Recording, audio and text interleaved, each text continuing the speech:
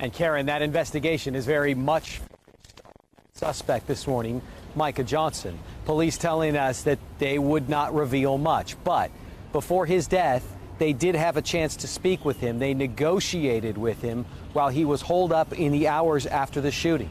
And the police chief this morning described some of that conversation that maybe gives us a little bit more insight to everything that happened.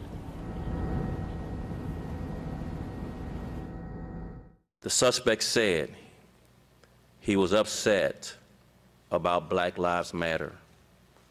He said he was upset about the recent police shootings.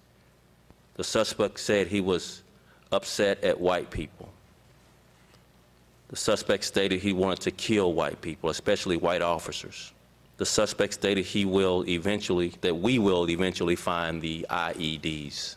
The suspect stated he was not affiliated with any groups, and he stated that he did this alone.